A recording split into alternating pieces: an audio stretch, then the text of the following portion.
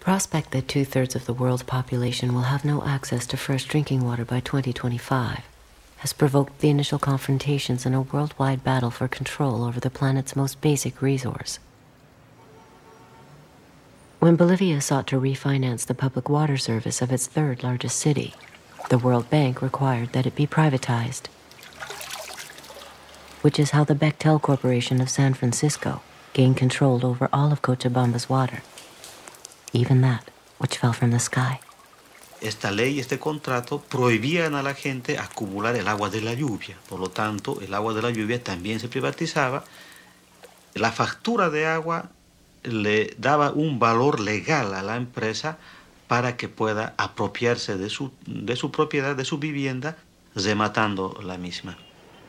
La gente debía optar por una decisión de comer menos, pagar del agua, pagar por los servicios básicos, dejar de mandar a los niños a la escuela, no asistir a los hospitales y curarse en la propia casa, o en todo caso, gente jubilada, por ejemplo, que tiene una renta muy baja, debería buscar trabajo en las calles.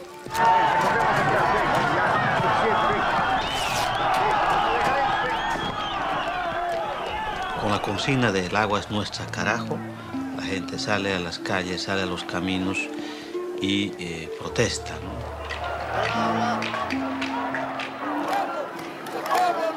The price this beleaguered country paid for World Bank loans was the privatization of the state oil industry and its airline, railroad, electric, and phone companies.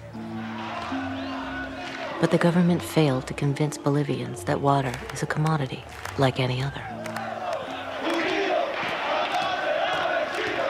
Entonces, ahí sí vimos que el gobierno defendía los intereses de la transnacional Bechtel, porque la gente quería agua, no gases. La gente quería justicia y no balas. Estas son las imágenes que reflejan definitivamente la situación que vivió Cochabamba durante la jornada de este viernes. Prácticamente estuvo sitiada.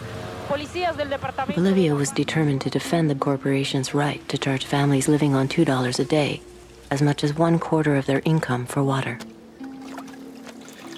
The greater the popular resistance to the water privatization scheme, the more violent became the standoff. Y por eso hubieron centenares de heridos jóvenes que a sus 16, 17 años perdieron brazos, perdieron piernas, quedaron paralíticos, quedaron lesionados de la cabeza de por vida y murió Víctor Hugo Daza.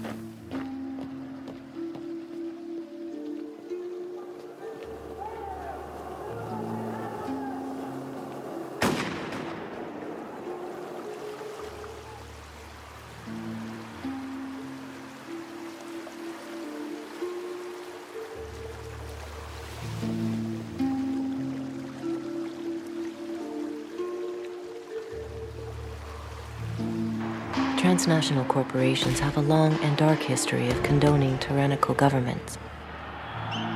Is it narcissism that compels them to seek their reflection in the regimented structures of fascist regimes?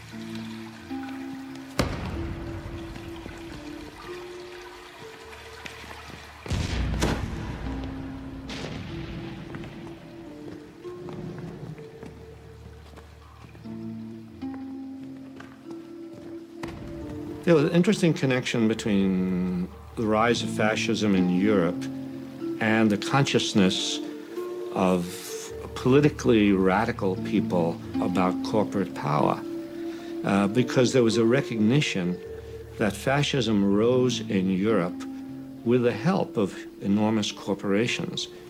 Mussolini was greatly admired all across the spectrum. Business loved him. Investment shot up. And suddenly when Hitler came in Germany, the same thing happened there. Investment shot up in Germany.